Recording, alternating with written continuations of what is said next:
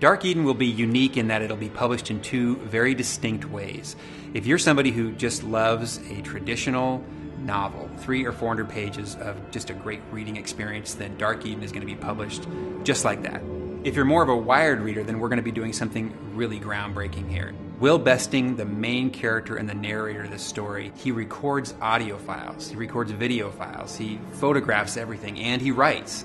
And so all of the things that he does, you're going to be able to experience a story through all of those different methods of storytelling. Anytime you're going to have someone tell you a story, they better be somebody you want to follow around for a while, who's interesting, probably has, for me, like a little bit of dark humor going, and just has some interesting, quirky things about their past that are mysterious, so you're not really sure if you can trust them entirely. That makes it kind of fun to wonder if everything you're hearing is true or not. And Will Besting is also interesting in that he's obsessed with the idea of sound.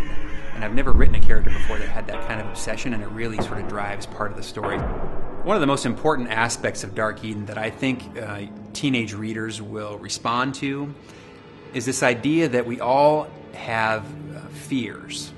And I think it's interesting to think about, well, what would I give up, or what cost would I pay in order to have this thing not be part of my life anymore?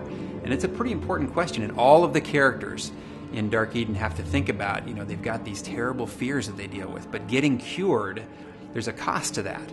And how big a cost are we willing to pay? Whenever I write a new book and I get to create a new complex world filled with interesting characters, I'm in my element. I have a great time doing that. And I'm even more excited this time around for Dark Eden because there's going to be the traditional novel that a traditional reader will be able to enjoy, and an immersive multimedia experience for wired readers. I think we're going to reach more young readers than ever with Dark Eden.